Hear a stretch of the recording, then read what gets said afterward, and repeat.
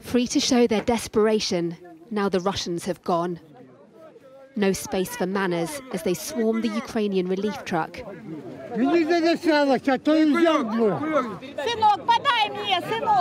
Son, give me an aid pack, please. I have a walking stick, she says.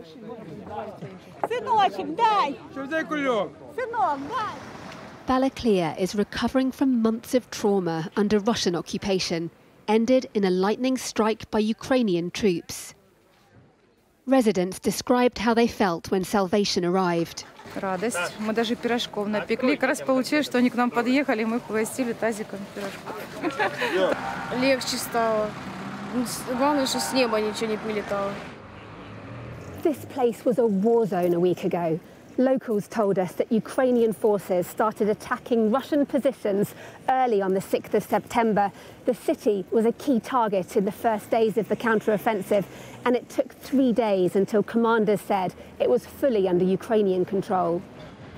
It's a victory the government is keen to show after days of restricting access to the front line.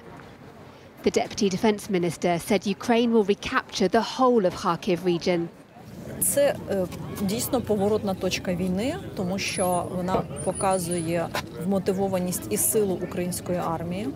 Попри те, що Росія на сьогодні переважає у кількості зброї. One of those weapons did this to a school in a nearby village.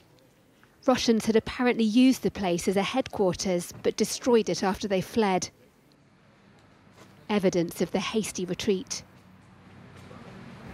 Гаубицы, эти танки стреляли. Ну, с огорода у нас танки были и стреляют. Это ужас. Уши лопаются от этих выстрелов. И пережить, конечно. It's not hard to see why there's such fear.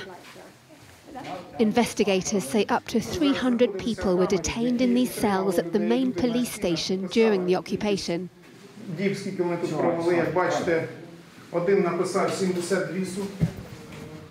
Claims too of torture. This apparently one of the interrogation rooms. Now, like so much of the country, it's a crime scene. Deborah Hain, Sky News, Balaklia.